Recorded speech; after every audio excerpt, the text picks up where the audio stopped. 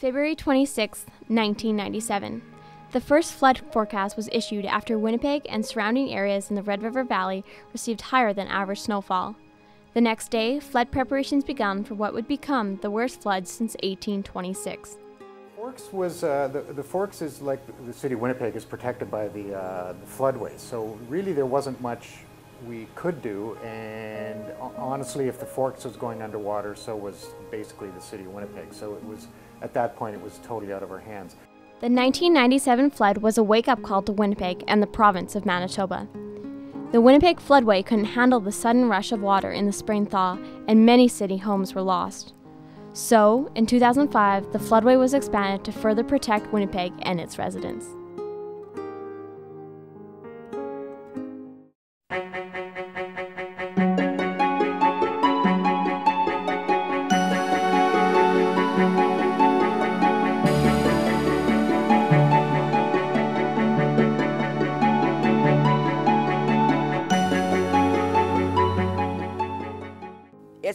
It's not natural water anymore. Once they raise those gates, they're giving us unnatural water. It's not the natural flow anymore. When the Red people ran the Red River, ruled the Red River, it ran white. It was clear, and it had trout. And then when the white people came and they started running the Red River, it now runs red, right? It's killing everything in its way, and it's a dirty red color, right? So we've really messed it up.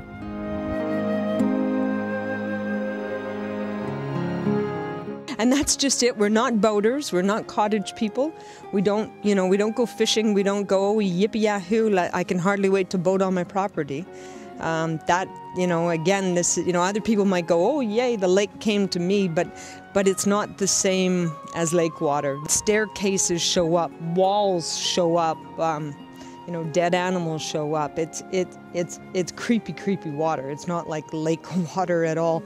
Are we better prepared for the 2011 flood than ever before? Yes, we are. Certainly, it's been a more dragged out flood. With like last year, we would have been flooding already, and the thaw is so slow and long that everybody has more time to prepare. And of course, the government's been talking about it really since January already. We had a dike originally from '79. And we built it up 4.5 feet in '97 before the flood came. They told us we only had to go 2 feet. We went 4 feet. That's how much I trust the government.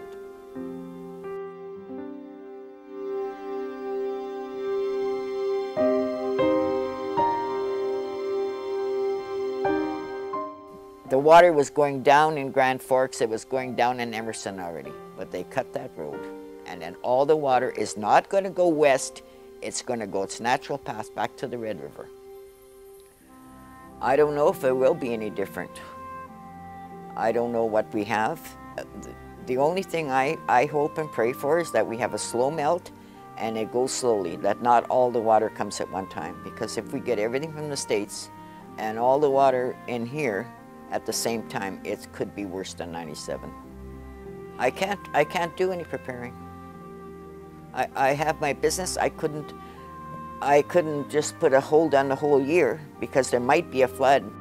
So I don't think people really realize it, and they think, "Oh, wow, what are you doing living here or whatever?" Well, we're living here because this is the roots. I mean, how many people can say 5 generations have come from here, especially for Canada, right? This is home, and this isn't natural. We don't want to stay away from the rivers. We don't want to retreat from the rivers. The Forks' great success is Winnipeg's first waterfront access project. So we want to encourage that as opposed to saying that. We have to be realistic, and something has changed since 1993. The rivers are flooding in the summertime where historically they never did that before. I don't think people really appreciate how the southern people and the northern of Winnipeg, how much we do to save the city.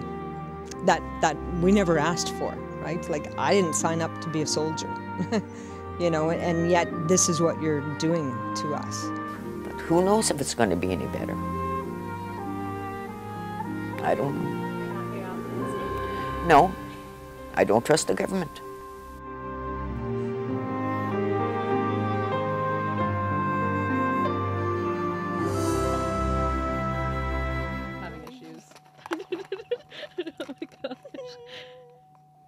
I am terrified. He's so big.